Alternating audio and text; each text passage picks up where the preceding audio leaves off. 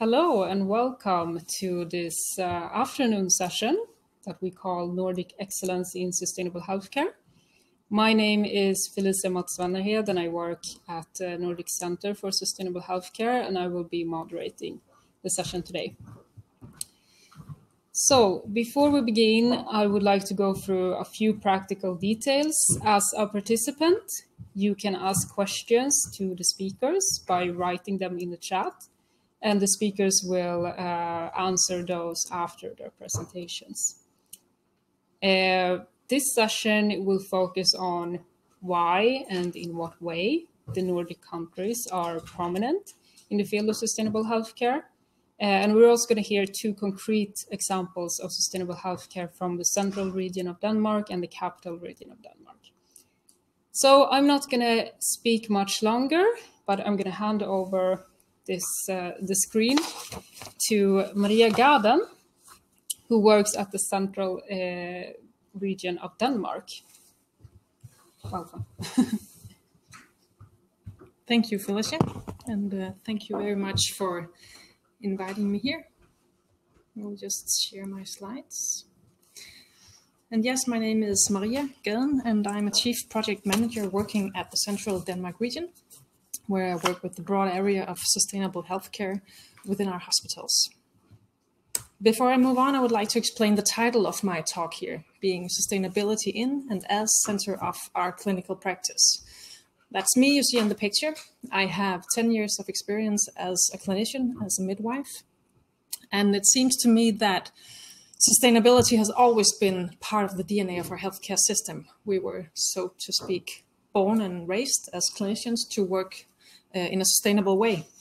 We do not just fix a broken leg in a random kind of way. We actually spend hours and millions of dollars or euros on examining how to do it in a sustainable way. How do we fix the health problems of the people in a way that will last and that will not cause any new health issues? So what's happening here, and what seems to have been a problem so far, is that the perspective has been too narrow. We have, as clinicians, been brought up to look into the body of the patient as the only ecosystem from which the health of a person actually depends. And as WHO is pointing out these days, the biggest challenge of people's health in the 21st century is actually the climate change. So we need to change our perspective and not just look into the health and well-being of the body, of the narrow ecosystem. We need to see it in a larger perspective. If we look into how the healthcare system in the central Denmark region seems to affect the climate, this is our emissions in 2019. We see here that the goods and services is 70% of our CO2 emission, which is quite a lot.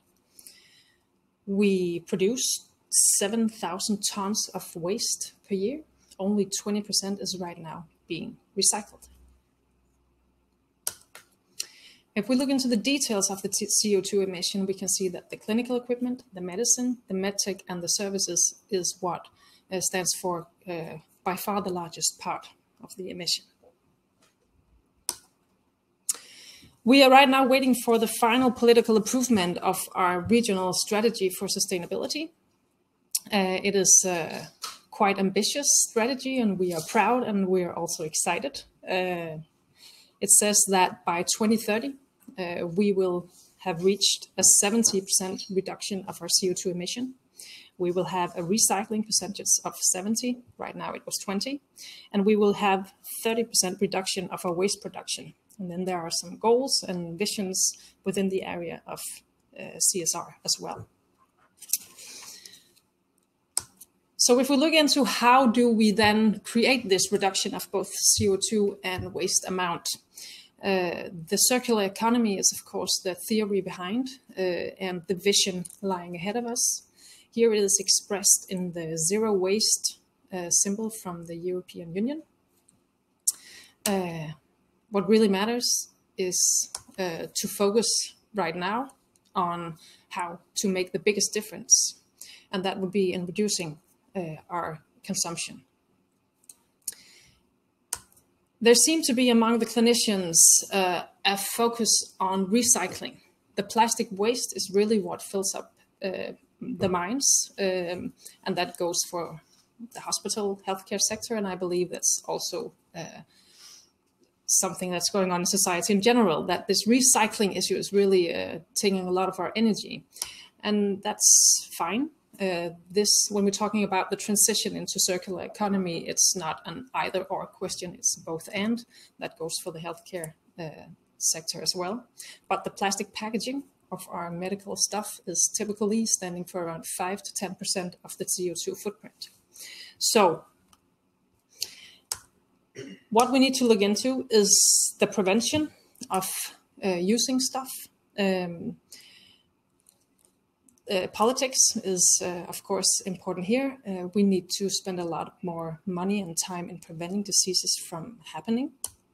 We need to look into the procurement area. Do we buy the right stuff that actually invites us to use less, and where we do also gain the 5-10% from the packaging? We need to get everything on board.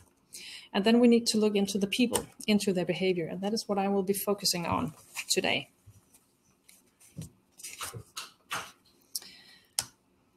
This picture illustrates a Danish saying that is to stick your finger into the ground. And that means that before you plant something, you need to examine the ground that you're planting in. You need to know what kind of fertilization, what kind of watering is needed here in order to make your seed blossom and grow for the full potential. When I started in this job and wanted to work with the reducing of our consumption within the hospitals, the first thing I did was to put my finger in the ground in a way where I went out, interviewed a lot of clinicians, leaders, hospital CEOs, patients, and so on, to find out what was really their view upon this reducement of consumption and on sustainability in general. It was quite clear that no matter where in our organization people were positioned, the motivation of working with this area was really high. This is from a nurse expressing that he really wanted to do something, but he did not know how. Here we have a department nurse saying that really she was truly motivated, but this was the resources that was a problem. They could not find the time, and they did not have the money to actually let some of their clinicians dive into the problems that was there when they talked about their consumption. Here we have a facility coordinator expressing that the social support and the culture was really important as well. There was a lack of social arenas where this was actually the topic that we were talking about. It could sometimes be seen as unserious if you as a doctor or a nurse brought up this topic in a meeting where you were talking about types of operation or coordination between different professional areas. If you suddenly started talking about sustainability, it didn't really fit in. So these interviews and the data that was collected made it clear that there were like 3 main areas that was needed to be supported in order to make these seeds grow, because the seeds were there. They were perfectly motivated to make a change in their way of practicing, but they did not know exactly where to start. They had no knowledge as to should they choose a single-use item or multiple-use items. They did not know how to find the money, how to find the time, and they did not know who to talk to. So what we did in 2019 in the clinical scene was to start up a network for all employees and all leaders in the region. We had 2 meetings in 2019. The corona made it hard for us to have any meetings here in 2020, but we're having one in 2 weeks as well. There's been around 100 people each time, and it's been leaders, employees, all professions, all units has actually been represented. So that's really good. We have made some test labs. I will get back to those in a minute. We've made microfunding possible for each department to apply for microfunding to let their employees get time in the working hours to actually look into these areas. And we have now 25 projects running Not all of them are concerning reducement of consumption. Some of them are also within the construction area, but the major part of them is actually clinical projects looking into the consumption of goods and services. And then we are hopefully launching an online platform in a few months where knowledge sharing and inspiration and networking will be possible. They are really craving for this online solution, the clinician out there. So that's exciting. Now I'll give you some example of these microfunding projects. I have skipped out all of the projects looking into plastic cups and plastic plates and forks. That's really something that has filled a lot, but it's on a rather small scale. So I've founded some of the projects which expresses this change in the clinical perspective that I started out by presenting. We have a women's department in one of our smaller hospitals who has been looking into a number of things. Now, these are two important examples, I think, because they are really dealing with the hygiene issues. They have removed all the bed covering paper from the consultation room. The patients have actually objected.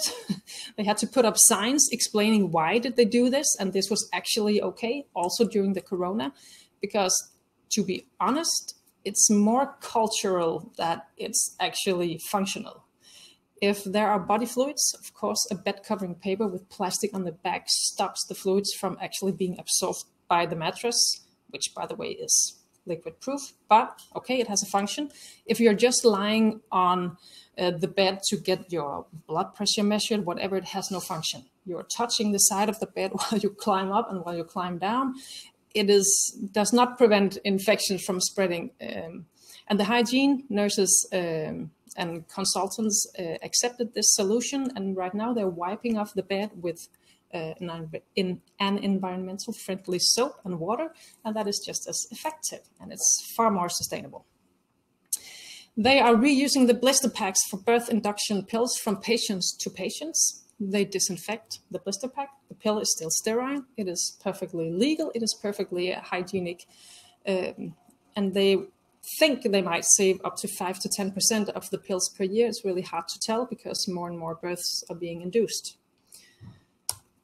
We have an IT administration department who's just started out a project where they want to look into the labels. Now that may seem like a small thing in a hospitalization, but still, we have in Central Denmark region, we are treating 610,000 patients per year. Now, some of them will definitely show up more than once, but let's just say that for each of these 610 patients, we print out a piece of labels. Each paper with labels on contains 32 labels. Now, they are never being used, all of them. That is their thesis, and I believe it's true. Maybe they did in the old days, but we don't do that anymore. Digitalization is all over. But if we do print 32 labels for each patient that we treat in the Central Denmark region, that is 19 million labels per year. That's a lot, and it's not possible to recycle it because of the glue on the backside. Again, it's maybe a small thing. I don't know if we can measure it in our CO2 emissions for next year, but culturally, if we're talking the behavior and the people within our organization, it's important to state that we do not use things. We do not consume anything in the healthcare sector that makes no sense in regard to the health of the patients. So let's see what they found out, if we can digitalize everything, or maybe could it be possible to print just one label? We'll see. The anesthesia, we have two different departments with each their project.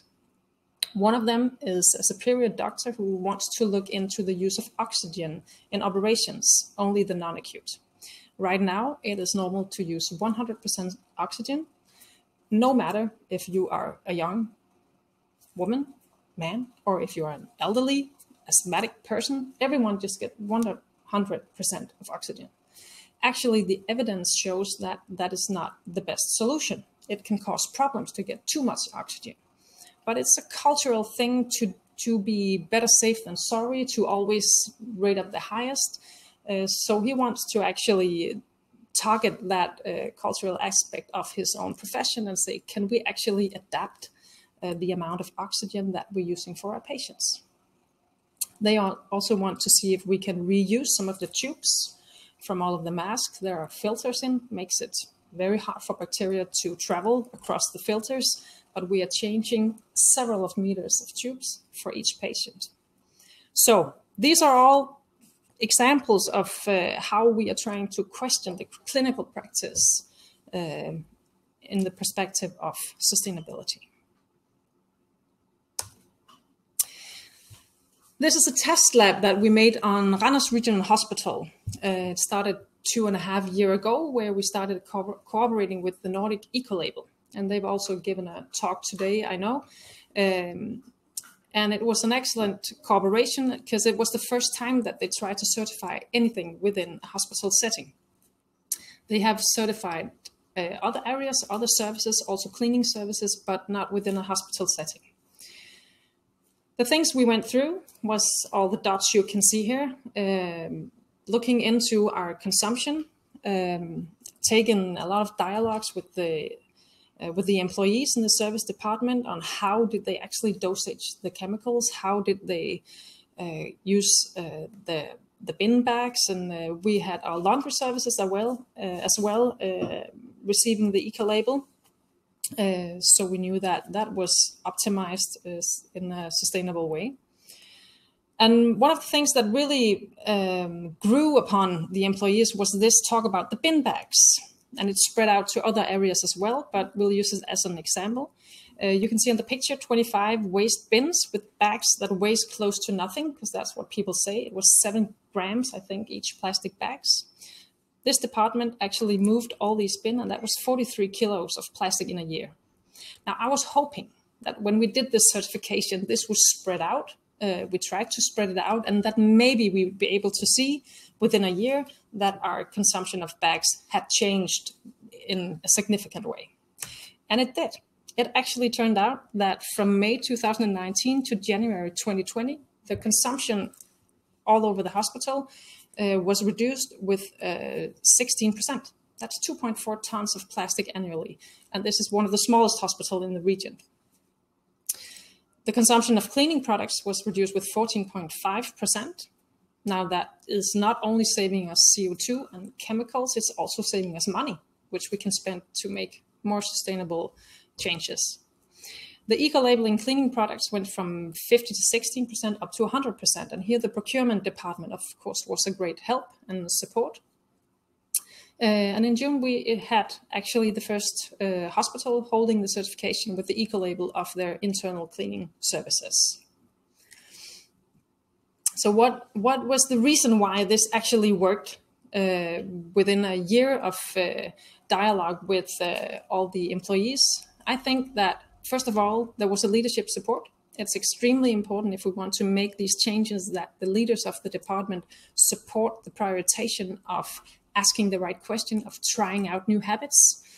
It's important as well that there's a high level of trust.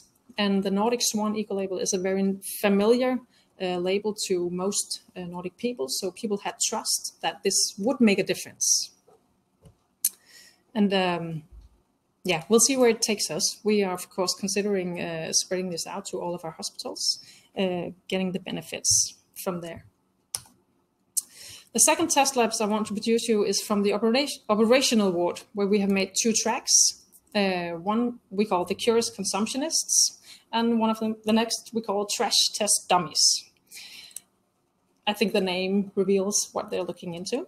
And we are working in both groups with baseline data evidence and the observation of their own culture. And this has actually grown from just being one operational ward that wanted to be curious on their own consumption to being regional, where all operational wards are contributing with data from their departments. Because what we're doing with the Curious Consumptionists is that we've been weighing a lot of waste from the operational wards. Here we see the numbers from 2 of our hospitals. The corona has delayed the process a lot. I'm waiting from data which is currently being made from the other hospitals. But as you can see here, They have quite precisely found different types of operation and weighing the waist, and we can see it differs quite a lot, especially within the shoulder and the laparoscopic gal and the foot operations. So when we have the results from all 5 hospital units, we have a workshop where we want to make them even more curious. How do they actually observe their own profession in a constructive, innovative way? We will have a working group traveling around the hospitals, being curious as to how can everyone at least get to the lowest baseline of waste production, and how can we maybe all of us get a little bit lower. That's the target of the project. The trash test dummies at the operational wards have been looking into waste sorting as well. As I said, we were only on 20% and we need to improve, so we started looking into plastic. Now, what you see on these posters are not plastic molecules that has been illustrated by the side. It is actually elements of a playground. Because this is part of a partnership with a lot of external partners where we are trying to examine if we can make local circular flows of materials from a hospital to the local society, supporting innovation and good entrepreneurship. So here we are trying to collect plastic from a hospital and then building a playground to promote health for kids and their parents in the city. Now, maybe this is not where all our plastic needs to go in the future, but it's a really interesting project since we are having our plastic quality tested in a very exact way, because that's what playground producers do. Kids are going to touch it and I don't know what they lick their fingers and stuff. So it's a really accurate test that we are having made for the plastic quality. So hopefully during this fall, we will build the playground and we will know a lot more about our plastic quality. We do know something about our plastic quality as well. This is numbers from my good colleague Susanne Bakker's project running at Aarhus University Hospital in 2016. Some of you might know it. What it shows that is really interesting is that we still have about 40% of our plastic that is unknown plastic types. A lot of it is not possible to recycle, but some of it is. So that's what we are trying to do with the trash test dummies. So with these data, I want to finish up saying that we know that we cannot do this alone. We are really happy to be part of this Nordic collaboration. And we are looking into European collaboration as well as a potential area of moving some of these fields, because we need to make this systemic change together, definitely. And I will finish up by giving an invitation to an international living lab that we're making together with the northern and the southern Denmark region, and the capital region will join us as well, and the energy cluster of Denmark, where we'll look into 2 main challenges: the energy consumption and the resource consumption. I will not go into details, but it will be on the 24th of September. It's online, and anyone who is interested in this area or SMEs who have something to offer are free to join. So you can check out this link if you are curious. That would be my final remarks, I think. So I'll just see if there has been any comments or questions. Yeah, someone writes that no bed covering paper is really simple. Just challenge the tradition. Yeah, that's definitely part of it. But it is, as I said, only part of it. The procurement, the politics, everything needs to work together with the people. Perfect. Thank you very much, Maria. So if you have any questions that you think of a little bit later, you can just write them in the chat and we can come back to it at the end of the session if we have some time. Great. So we are going to move on in the program. So I want to introduce our next speaker, which is Ole Gerner Jacobsen from the capital region of Denmark. Welcome.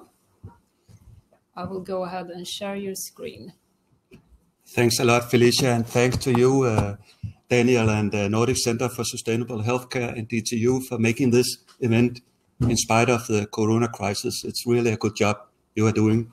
And hi to you out there. I hope you are not asleep. It's quite late, but I'll try to keep you awake. I'm going to talk about climate action and leadership in the capital region of Denmark. And I think my presentation will work very well together with Maria's talk about what they're doing in Jutland. In the capital region, this green transition is in our vision. It's a green and innovative metropolis with growth and high quality of life, with cutting-edge green solutions and a health service that meets the very best international standard. These are some photos from this. The first one is from Copenhagen with all the bicycles. It's quite funny, and actually more people are using the bicycle to get from job or studies in Copenhagen than by car. And of course, you know, the windmills and organic food is a very big issue, not only in Denmark, but also in the capital region of the kitchens. I'll talk more about that later. Well, Paul from region Zealand talked about the regional Denmark, so I'll not spend a lot of time on that. I'll just add that we not only operate and develop the healthcare sector, we also work with regional development in the region as an geographical area. And there we work with the environment, for example, protection of groundwater and contaminated soil, public transportation, research and innovation, education, culture, and tourism. And sometimes it works very well together with our work at the hospitals, because there are some synergies between the areas. Capital region of Denmark, it's quite small in square kilometers, but measured in citizens, it's for Danish standard quite big. We are nearly 2 million citizens. There are 7 hospitals. Actually, there are a lot more units, but there are 7 hospitals from a management point of view. And we are, again for a Danish standard, we are a huge organization with about 40,000 employees. The larger perspective, some other speakers have talked about that, so I'll not use a lot of time on that. Another speaker talked about the global carbon emission from the healthcare sector is estimated to around 5%, but in the European countries, it's estimated to be between 5% and 15%. So it could be a lot more than 5% for some countries. And it's not only from the traditional areas we measure, like energy consumption and transportation, but the major part of this carbon emission is from embedded carbon in other products we buy and the buildings we construct. Other speakers has also talked about that. Measured in GDP, it's a huge. Also, it's about 10% of the global, or in the European, the GDP is spent on the healthcare sector, and this is only going one way. That's up the coming years because of the demographic situation we are facing and the how to say, the treatments which are getting more and more complicated.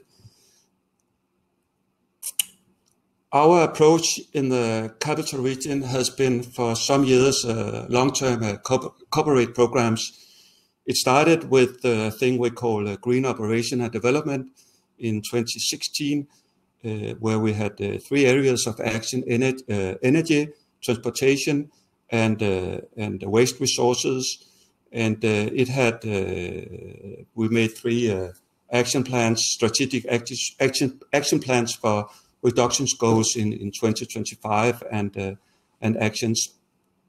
And last year, the council, the regional council, approved this action plan for UN's development goals, and it has a broad focus on health and social and green transition. Not only green transition and environmental sustainability, but also a focus on social and health sustainability. And in the health area, the focus areas are equality in health. That's a big problem. And the other area is prevention. we can do a lot better on prevention of diseases. And actually, there's a lot of sustainability in preventing people from getting ill. And this broader SDG action plan, a consequence of that, then we renewed this climate program. We made it broader, more ambitious, and with instead of goals for 25, we made goals for 2030. And what is this program concept? I'll talk about that now. It has 5 elements. The first area is the areas of action, and that's like the core of the program. That's, as I said, energy, waste, resources, transportation, and there are 3 new areas of action as a consequence of the UN Development Plan. It's organic and climate-friendly food. There's a huge climate footprint from an environmental footprint from all the food we are consuming at the hospitals. And wastewater, again, we have quite a nasty wastewater coming out from the hospitals. So wastewater is an area, and sustainable buildings. We have, as I said, goals for 2030. We have strategic action plans for the 3 first areas, and we are going to make strategic action plans, long-term action plans for the last 3 areas. Then we have supporting areas is green procurement, of course, and actually it's both a supporting area and an area of action, because around, as previous present centers have said, about perhaps 80 and 90% of the carbon emission is coming from all the stuff we buy and the buildings we construct. Partnership and innovation is very important. If we want to succeed with green transition, innovation is something we just have to do, and partnership with the private sector and authorities is essential. Communication and dissemination is very important, because some areas perhaps you can do technical fixes like the energy area, but as Maria talked about circular economy, you need like the whole organization, the whole staff actually somehow to be involved. The same with green transportation, green food. So it's very much a communication challenge and dissemination of information. The third area is governance, governance structure. We are a big organization. Generally, health systems are complicated. So we need a governance structure. How do we make decisions from the top of the organization down the middle management and further down, and also a kind of structure for how do we coordinate, how do we share information. That's extremely important. I'll talk a little bit more about that later. Economy and financing, of course, without financing, we cannot do a lot. And there's an important point about that, because energy, Lars from Siemens talked about how much savings you can do from energy efficiency projects. So for us, it's very important to see these areas of action as a whole, because the rest of the areas, it basically costs some money to make the transition. Like Maria said, some areas you can save money in circular economy, but to make the whole the things rolling, you need investments. So energy is a good area to make savings you can use on the other areas. And actually, Friday our regional council made the budget for next year, and they approved a system where we put a kind of internal tax on flights, and then this tax we use for green procurement. So it has been difficult really to move on a green procurement, because a measure for success is low prices. But with this kind of new funding, we hope to perform better on that. The last area is a management system, because it's very easy to make plans and strategies and everything, but the devil is in the implementation.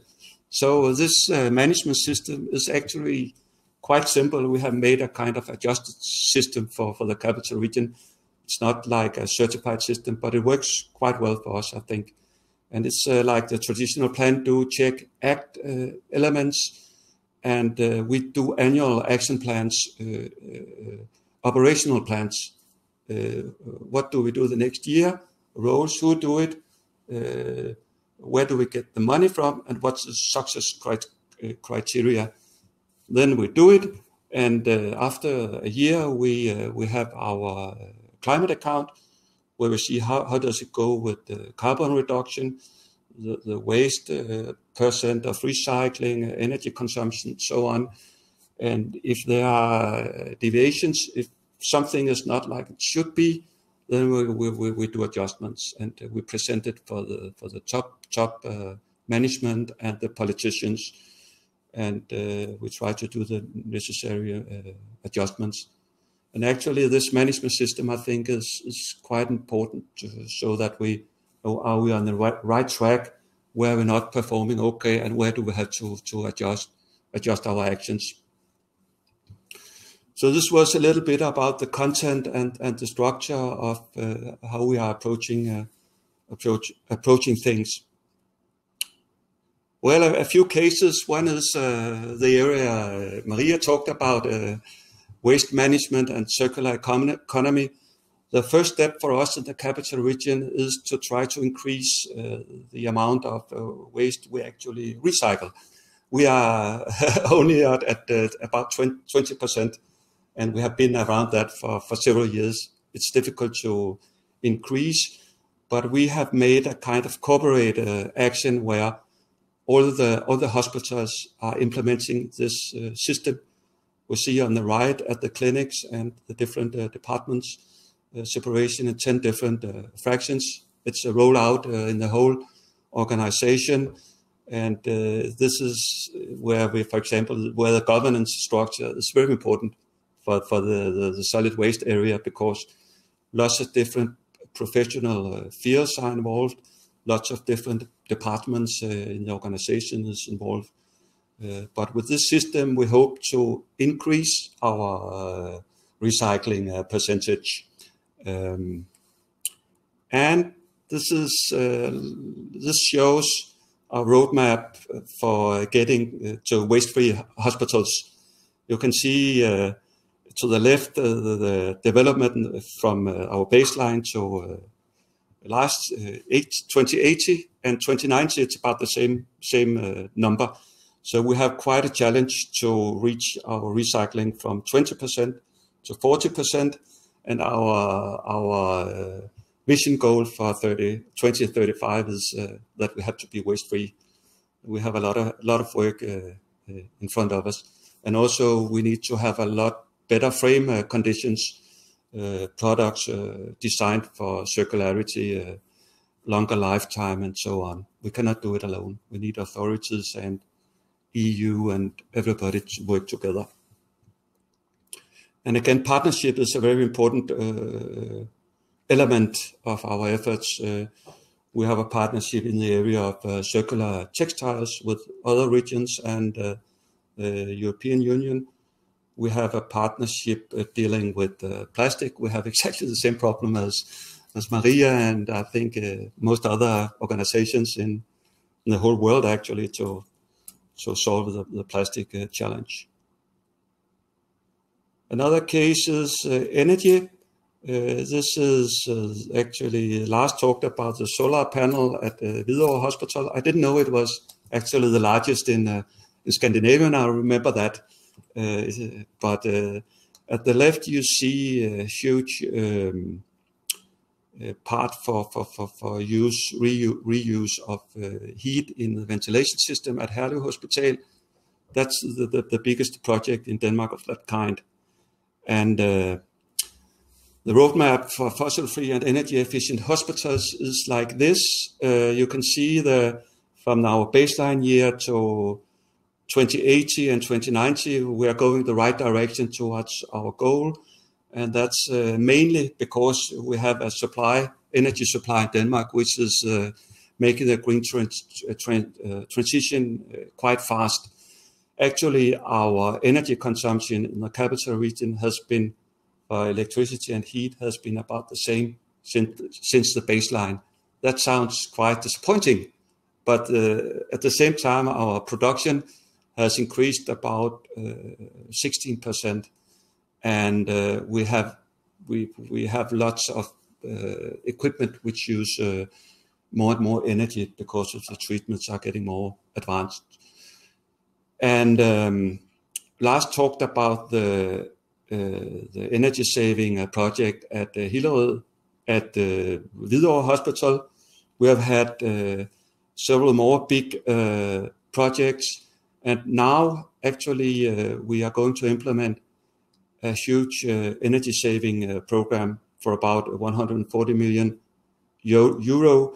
We have actually detected where we can save energy, and for the next 3 years we're going to implement it, and that should help us to save about approximately 15% of our energy consumption. That's a very huge project, and we are looking very much forward to see it actually implemented. Again, partnership is crucial. As you know, the energy system is getting more and more renewable energy, which depends on the weather. So big energy consumption companies like the hospitals needs to have a smart energy consumption, which match the energy production. So that's that we are in a EU project to see how we can contribute to smart energy consumption system. All this, is it easy? No, it's very complicated. Is it without challenges? No. Here I have 5 of the normal challenges every practitioners of green transition knows. Lack of holistic approaches, constant competition of limited financial and human resources, organizational silos, skepticism to changes, sustainable, still not considered a core service. I'll not talk a lot about that, because you know it, and it's a fact, it's a challenge. And actually, what can we do about it? That's a big issue. And the important thing when you talk about green transition and development as such, it's important that we see it as actually organizational development. We should see it as change management, and we should nurse change agents, change practitioners very much, because without these things, we are not going to succeed with the green transition. And in my point of view, there's one factor which is by far the most important, and that is leadership and people. And I have tried to make 5 things I think is important. Yeah, leadership is the one thing which is important. And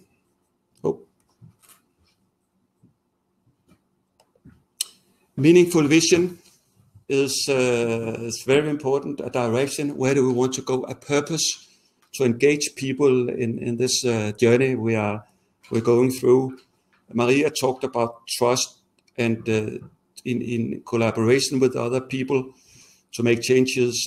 I think trust is the most important thing to kind of nurse and to think about. Courage. Changes are not without controversies, conflicts, different, different things you want. So without a courage to take these conflicts, controversies, we are not going to succeed. Persistence. This is a long-term project. It's not fixed today or tomorrow or in 2 years, in 5 years. It's a big challenge. And flexibility. In Danish, we have this word, there are many ways to roam. And sometimes one way, you want to go one way, it's not possible. You must find other ways. And talking about leadership, these are people from my organization at the top, politicians and top management. And there are people from a hospital director, a top management person, and 2 politicians.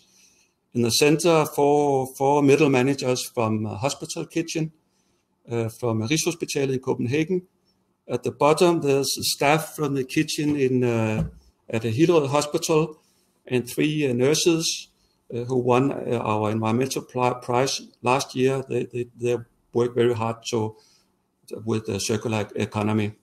And this arrow top down, that's how we often think about leadership, that we have top management politicians. If it's a political organization, they make the decisions, they point out the direction.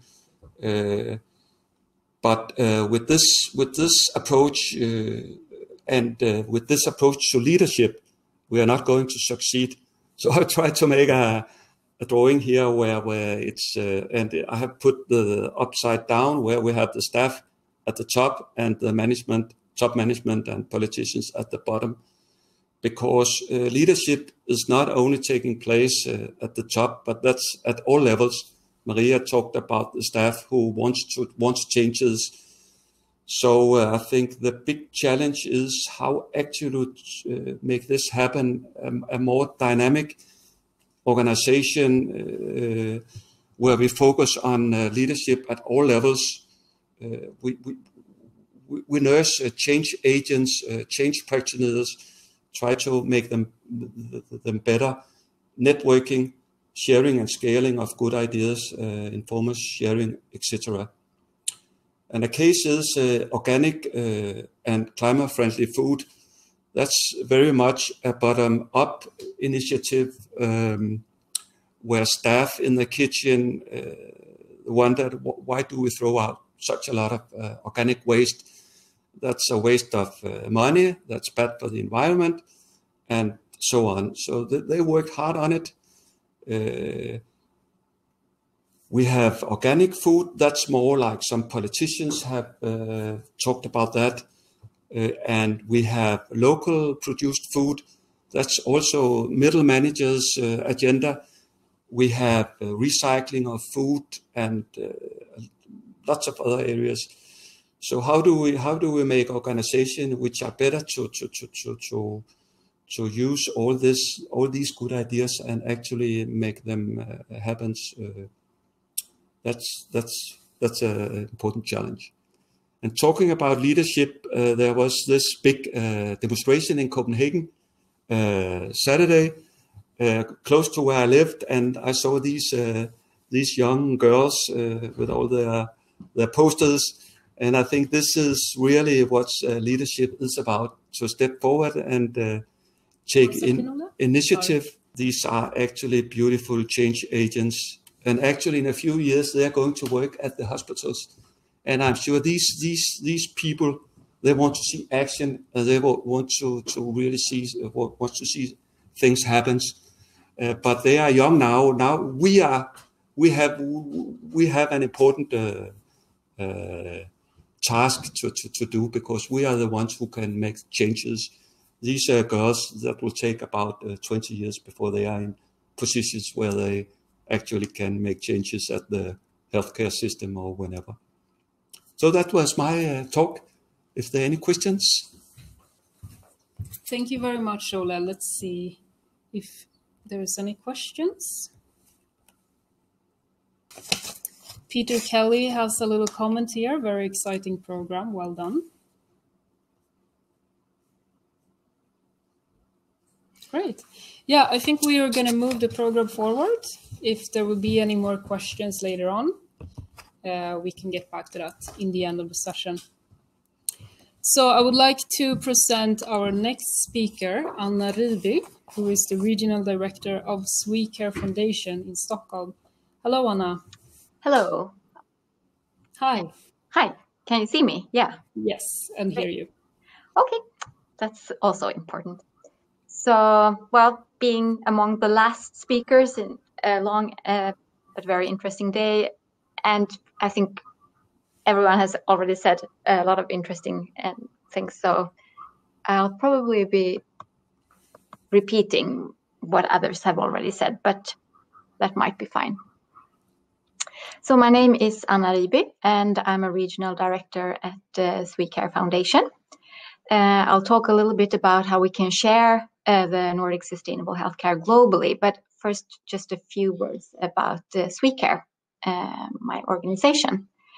So we are a semi-governmental foundation, and we want to contribute to the development of sustainable and resilient healthcare globally by promoting exports and international collaboration regarding Swedish innovations and solutions. And we do this by creating platforms for public and private decision makers, for academia and industry to meet and exchange views and to, showcase their solutions. And this can be done, for example, through delegation trips with political representation. We also receive incoming delegations, and we have a lot of knowledge sharing seminars and so on, and participate in various projects from time to time. And these are our members. There are more than 100, from the small startups to the largest medtech companies and pharmaceutical companies in Sweden, like AstraZeneca and Gaden, and Karolinska, for example, as an academic institute. So I was asked to talk a little bit about Nordic healthcare. So first, just a few basic facts. We differ a bit when it comes to population, with Iceland being the small one and Sweden the biggest one. But let's face it, 10 million, that's not really very big. It's not even the size of a medium-sized Chinese city. So we're small. On the other hand, we're rather rich compared to the global average anyway. And Norway, of course, is the leader in this aspect. We're all really urbanized, with more than 80% living in urban areas. And we have a high fertility rate compared to Europe, and especially Southern Europe.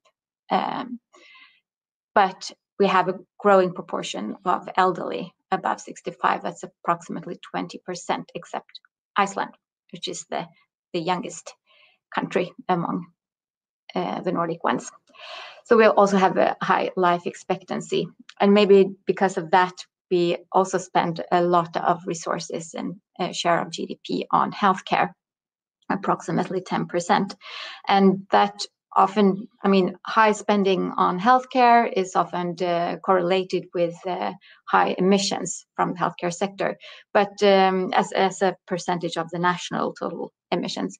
But actually, the Nordic countries the healthcare sector is more or less the global average, even though we do have a larger healthcare sector. So I guess that our healthcare has a little bit less environmental impact than in many other countries.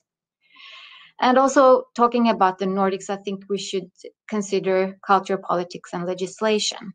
So we were a rural society not that long ago, maybe just 2, 3, 4 generations ago. And nature is very important. I heard someone talking earlier about biophilia. So the love for nature. And when it comes to politics, we have the heritage of the Nordic welfare state and the social democratic values of equity, and that the state should be provide for its citizens. And we also have a strict legislation when it comes to environmental issues, among other things. And this, especially healthcare, is also seen as an activity which can cause harm to the environment. So there are special legislation for the healthcare sector. And looking at the health systems in the Nordics, we have a few, I guess many common characteristics, and I just wanted to go through some of them. So as I already mentioned, the equality and equity perspective based in the Nordic welfare model So the healthcare should be needs-based and not according to your ability to pay, and it should be accessible for all, not depending on where you live or how much you earn or gender or ethnicity, but accessible for everyone. It's also a tax-based system, which has a few implications. The government spending as a share of total health spending is about 85%, which is quite high. We do have private providers within all of our countries, as well as, of course, public healthcare providers. But even the most or almost all private providers are part of the tax-funded system. And that means that the public sector has a lot of to say when it comes to the healthcare provision. The private providers have to abide by the same rules as the public providers. And being a tax-based system, we also focus a lot on cost efficiency, of getting as much quality as possible for the money. And this means that we have to also to have evidence-based healthcare. We have to know that what we do in the healthcare sector actually works. We have some common challenges and also opportunities. So the demographic development is probably the most obvious one with the aging populations that we do have. That's of course very positive that we all reach, or on average reach, a high age, but it's also very costly. And we are urban societies, but there are still people living in the countryside, and we cannot forget about them. We also see changed expectations. Everyone expects to live longer, to live healthier, and be more active well into old age. And we would not accept to say that, okay, you're old, so you cannot, you will not be able to move around, for example. And we also demand more of healthcare in general, and we want a seamless experience. It should be maybe, well, not as going to the movies, but at least it should be rather pleasant experience. And this, of course, has to do with the medical advancements that we see with precision medicine, for example, that will be able to treat complex diseases on an individual basis. And that, of course, will mean that it will be more effective, but it can also be more expensive if you have to develop a pill that works for just one individual. The development cost of that pharmaceutical will be quite high. And then we have the new technologies, all these abbreviations, G5, IT, ICT, AI, and IoT. And these have already started to affect the way we provide and deliver care. And hopefully it will become more effective and at a lesser cost. Okay, so also a few words about the sustainability of healthcare in the Nordics. Here we also see some common characteristics, and I think a lot of people today have already mentioned these aspects. So I will go through them maybe briefly. First of all, we have a focus on prevention and local care.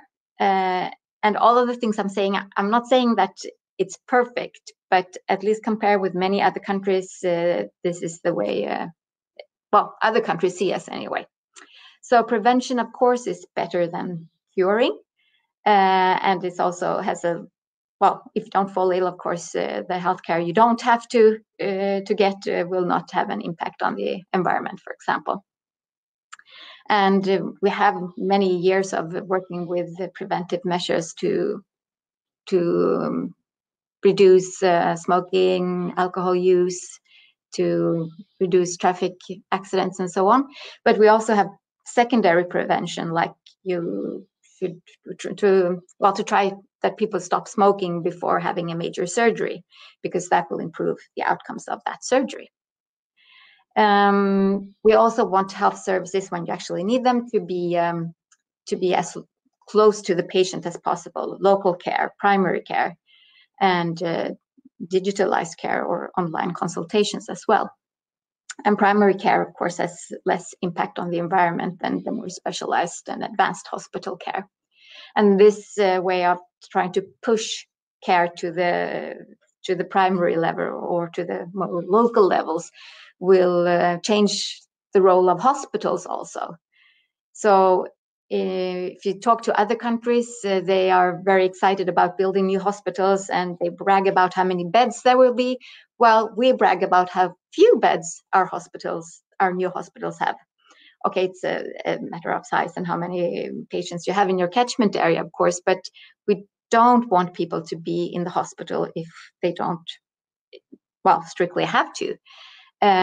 We want to reduce the number of nights spent in hospital. We want to reduce readmissions, and we want to push care, for example, chronic care, chronic management, to the lower levels. And we also focus a lot on person-centered care to involve the patient in the care, because that will lead to better outcomes and to reduced overconsumption of care. And I know that the previous speaker said that it's difficult with a holistic view and that there are silos within hospitals and management, but overall, we still have a holistic view. We don't look at just one aspect of the sustainability issues. We look at all the environmental ones: energy, water, waste handling, food, transport, pharmaceuticals, which I think we saw earlier has a great impact. So it's important to look at it from the beginning, from production, and all the way up to waste handling. And social sustainability, of course, is of course also important. And I think all or most large hospitals in the Nordics are environmentally certified through the ISO organization. And I also wanted to comment on the healing environment, how the healthcare facilities are designed also affects the healing and the outcomes of care. So that's another important aspect. Synergies with the surrounding society. First of all, we love nature. We go by bike, as we saw in Copenhagen, but also in Stockholm. And I think it's even more popular now with the corona situation. The bike lanes are quite crowded. So yeah, we try to design cities that promote healthy living. And the healthcare buildings are also well integrated into the systems that are in place in the city and in the community. For example, district heating and cooling, waste and water treatment, and making sure that healthcare is accessible through public transport. And for example, in Uppsala region, you can apply to get a refund for the ticket or the transport cost if you have used public transports. And as also mentioned, the SDGs are important for the cities and the communities, and that's also for the hospitals. So it's an ecosystem, I would say. Focus on innovation, and I think the Nordic countries they do well in rankings when it comes to most innovative countries. And that is also actually true for the healthcare sector. So most hospitals have innovation departments and innovation coordinators, where, for example, through test beds, private sector can test their products in the healthcare setting and to understand how they work and what implication it has for effectiveness of care, but also for sustainability. We mentioned that healthcare is provided by or financed by the public sector to a large extent.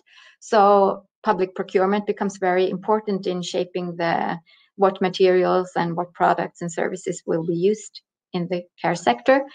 So we have innovative and green procurement. And for example, in Sweden, we have the the innovation procurement agency, and they have these cut and paste criteria for different categories of products, so that a hospital wanting to or a region wanting to procure, for example, gloves, can just copy those criteria into their tender documents, and they don't have to develop all the expertise themselves. And then innovative procurement is done when the healthcare and the supplier or suppliers develop innovative products. I think one good example here is an EU-funded project coordinated by Karolinska Hospital, where some packaging companies in the Nordics cooperate to develop a PVC-free bag for a blood bag. So that's interesting, and there are other examples as well. Also, when it comes to innovation from companies, from suppliers, of course, we have so many interesting solutions there, but I don't think I have the time to mention many. But we have when it comes to packaging materials, when it comes to making sure that the cold chain for pharmaceuticals is kept, for reducing waste, handling, and there are a lot of different innovations in this area. And then also sustainable hospital buildings, both when it comes to refurbishing old ones and building new, building green buildings. And in Sweden, we have the environmental construction, or miljöbyggnad, which is a little bit more difficult for hospitals to achieve because there are so many processes affecting the environment. But we see now that several of the hospitals that have added new buildings actually make the gold standard. So that's quite good. And again, the healing architecture, where Nordic architectural firms are changing to an evidence-based design that is promoting the healing process of patients. And then last, sustainable healthcare organizations, where I think even though, as we heard from Copenhagen, it's a problem, but at least I think the examples that were given showed that the whole organization is involved in moving towards a more sustainable healthcare. It has to do with public procurement. It has to do with the certification, eco-labeling, ISO, and sustainability reporting. It has to do with the management engagement, where it's really important that management, sets the tone. But we can also see that the staff promotes and takes the initiative to be more sustainable. And connecting again to the opportunities that we have, the digitalization that we see is really increasing now, will probably lead to more effective healthcare, to less impact on the environment. So now we know that we have a really good and sustainable healthcare in the Nordics, and now we should start spreading these good solutions. So how can we do that? I think we should start with cooperating between the Nordic countries. We are small, so we cannot perhaps offer system solutions covering all the needs. But if we cooperate, we can fill in the gaps and work together to package for exports to offer system solutions. And we can do this by showcasing it through delegations to other countries, by receiving incoming delegations. I also like the idea that the Nordic Center for Sustainable Healthcare has with this Grönköpingo, a mix of the best from the Nordic countries that could be demonstrated digitally and perhaps also live, and to disseminate the knowledge that we have through white papers and seminars and so on. And I think that if we do advocacy jointly, then we can actually contribute to putting sustainable healthcare on the agenda. So yeah, I think we need to do that together. So here are my contact details, and don't hesitate to contact me if you have an idea or if you want to discuss this further. Thank you very much. Great. Thank you, Anna. Thank you very much. We are going to wait just a couple of minutes and give participants a chance to maybe write a question in the chat if you have one. So just a couple of minutes. Yeah, or yeah, let's continue the discussion. Yeah, absolutely. Yeah, if you have any questions towards Anna, you can also message her directly in Deal Room after the session. So I would like to present our final speaker of today, which is Daniel Eriksson. He's the founder and director of Nordic Center for Sustainable Healthcare. Welcome. So, thank you very much. Some of you saw me this morning giving a short presentation about Nordic Center and the conference. So the first slides here might be a bit of a repetition for those who has just signed in later on today. As Felicia said, my name is Daniel Eriksson. I'm one of the founders of the Nordic Center for Sustainable Healthcare. I've been working with sustainable healthcare for many, many years now in different constellations. Nordic Center for Sustainable Healthcare is a network hosted by an organization called TEM. It's a foundation, self-funded foundation since 1984. We're working from locally in Skåne to international. We're self-funded, non-for-profit, and independent foundation. So we're not linked to any government agency or region or so. We do fund ourselves through R&D projects in different ways, and trading and networks, and even also some consulting for national and international organizations.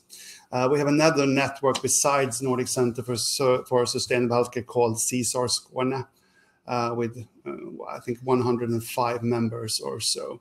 Some of them are quite international, well known. But here today, I will talk about Nordic Center for Sustainable Healthcare that we started actually 5 years ago this year. So we are celebrating a 5-year anniversary this year.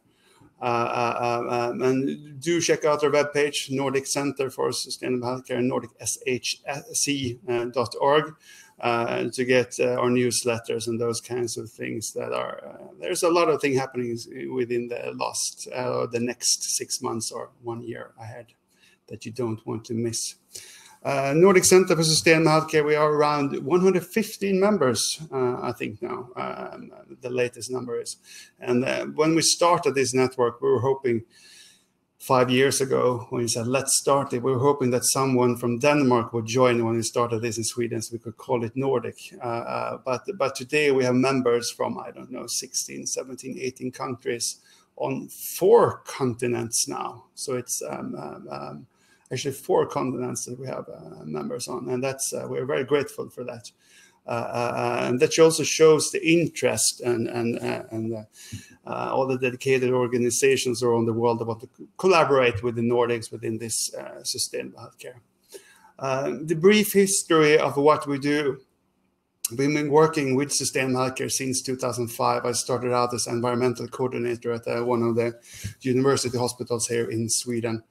After that, I moved to TEM, and we worked for many years with for a few years with the export of clean tech aimed to sustainable healthcare in different ways. So we did different activities around Europe and even in Asia and US, etc.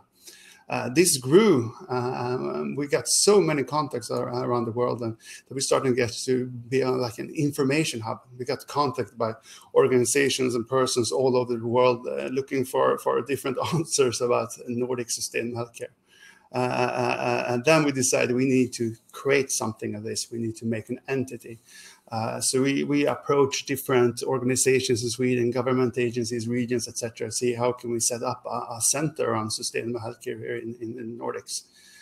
No one was very keen on the idea, But me and my colleague Johannes in 2015, we said, oh, we do it now. We start it and hope that we get some members. Since we've been working with this for many years, we had some members to start with, and quite soon we got both a lot of members and different projects. And that shows only the need for this kind of collaborations. Since we started this without any initial funding at all, we still have grown now for 5 years to become one of the international players within sustainable healthcare. So very grateful for that. And we also see, as Anna said before, that we needed to do something on a larger scale than only in Sweden, because Sweden is too small. We need to at least collaborate in the Nordics, or even better, Europe and global on these issues. We do believe that Sweden, Denmark, Norway, and we also usually say Netherlands are the front runners within sustainable healthcare.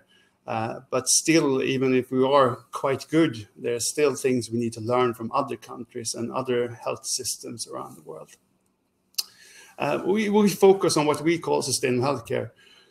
And those of you who work in this field, you know, there is no real definition of what sustainable healthcare is. We define it like this. We define it as the building. It could be a hospital, it could be the primary care unit, but when you get sick, you get as sustainable treatment as possible. We try not to move too much into sustainable health, not because it's not important, but mostly because others are doing that much better than we do. We try not to move too much into what we call environmental health, because others are doing that much better than we do. Of course, these are interlinked with each other, and we need to collaborate over these silos or whatever you call it, but we focus on what we think we are good at, and that's the definition you have here in the middle. Back in the days before we started Nordic Center, I was working with a project with Denmark, and Region Hovedstad, and a few hospitals, and me and my colleague, then project manager colleague here in Denmark, we made this model on sustainable healthcare. How do we address these issues? And this is a very simple model now, how to think about sustainability in the healthcare sector. We usually take like cell toxins, cancer treatment drugs as one of the examples. As you see in the circle, it's cancer treatment is extremely expensive. It can cost hundreds or maybe even thousands of euros a day for treatment. The sustainability point of view is that it's mutagenic and cancerogenic, and the body can't dissolve this drug. So it goes with the urine and the wastewater treatment plants, and we have difficulty cleaning that. So it's a big environmental impact for those kinds of drugs. If you look at the working environment, people working with cancer patients can themselves get health issues related to working with cancer patients and those very heavy drugs that surround those treatments. So it's very expensive, it's bad for the environment, and it's bad for the working staff. So why do we then use it? Of course, for patients. And this is the big difference on working on sustainability in the healthcare sector compared to other industry. In most industries, if you had used something like cell toxins or cancer treatment drugs within your facilities, it would have been forbidden since 1973. If you're looking at the car industry or telecom industry or any other industry. But in the health industry, you need some of those things for the patient's sake. And you can't get rid of it before you find something that's equally good or better. But this means also we need to have that for patient safety. Then we need to do as good as possible for a working environment. We must have closed administrative system for those drugs. We need to have fume hoods, must take care of the waste so it doesn't get any substances in the air, etc. When it comes to sustainability, we really need to take care of the waste. We must invent, wastewater treatment plants that can take care of these drugs in the wastewater treatment, etc., etc. And the economic factors we have to solve in different ways depending on the health system. So this means that you need to work with sustainability in a totally different way than you do in the rest of the industry. But this also means that there's room for innovations. In all these working environments, sustainability, and the economic factors, there's enormous room for innovations, improvements, and companies in the long run, also business, basically. So in that sense, it's much more interesting to work with sustainability in the healthcare sector than any other industry, I would say. We also think that we should focus on a larger part of the value chains when it comes to sustainable healthcare. Of course, the first one, if you see this as an onion you're peeling down, you have a reduced cost for healthcare itself. Okay, we save energy, we save money. That's good, of course. But we can link that to some of the things that Anna said, you know, test beds, commercialization, innovation, getting new companies on the market. We can attract investments to those companies, get other hospitals and healthcare systems in the world to come and visit us, and in the long run get export and tax income for those companies. Then all of a sudden, the sustainability improvement in healthcare also drives a part of the economy that gives back tax to the healthcare industry. And all of a sudden, it's not only a cost, but it's also something that creates development and new innovations. We also think you need to look at the whole chain from research, you know, focusing on new solutions from university and other R&D organizations. Create those innovation, get a good home market, and then work on internationalization to get the value out of sustainability in healthcare. So it's not just, you know, looking at the small segment that you're based in, it's looking at the bigger picture in these cases. Because we believe there are so many different solutions and good ideas and things that have happened in the Nordics and other countries that aren't shared enough. There are small companies with fantastic innovations that actually should get a larger market share in the world because they are a part of, you know, solving these issues or this environmental impact that healthcare has. And there are things that are fantastic that are happening but are not spread enough. We are trying to do that. Some of the things that Anna mentioned that you can do, we do those kinds of things already. This is one of the examples of the projects we're working on now with the Swedish Energy Agency. And this conference is a small part of that. It's the internationalization of clusters. We run one of the innovation clusters in Sweden, trying to get energy and climate smart solutions, both improving the work in Sweden, but also getting it out on the international market and collaborations. This is an example of a delegation we had 1 year ago to Canada. We went there with the Swedish company, Swedish hospital, to see how the interest for the Nordics are in these in different markets, and it's overwhelming. There were a lot of people attending, and that small delegation actually turned into a larger conference because there were so many people wanted to attend to listen to how we can collaborate between Canada and the Nordics within sustainable healthcare. And hopefully a lot of things will come out of this delegation.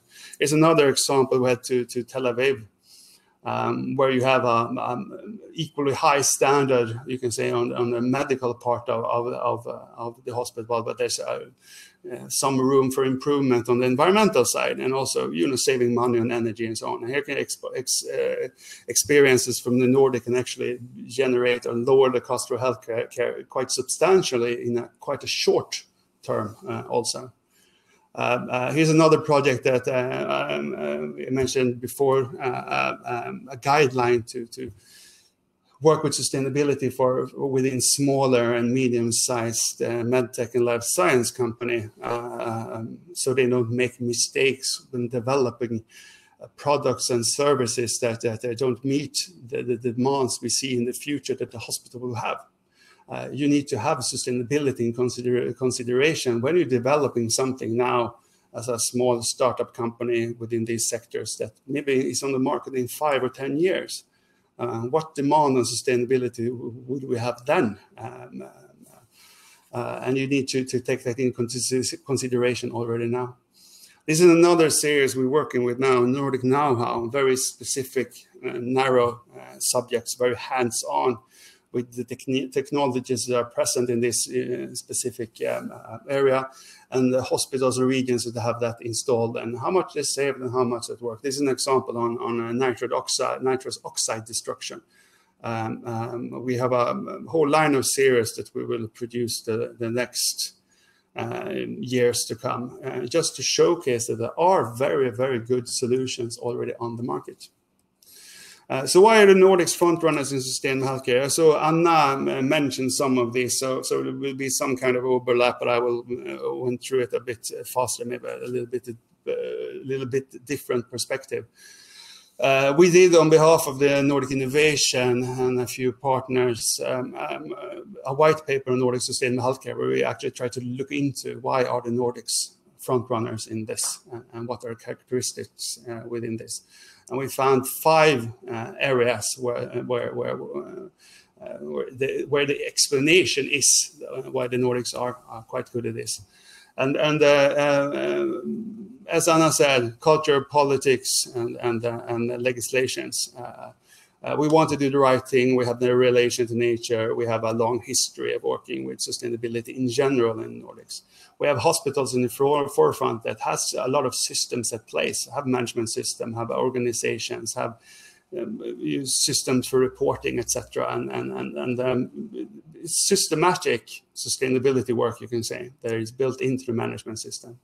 We also have this system solutions. A hospital being built in the Nordics, in most cases, will be pretty good just by being built in the Nordics, because you're linked up to district heating, district cooling, national recycling program, and biogas injection, etc., etc. We have wastewater treatment plants within the municipalities.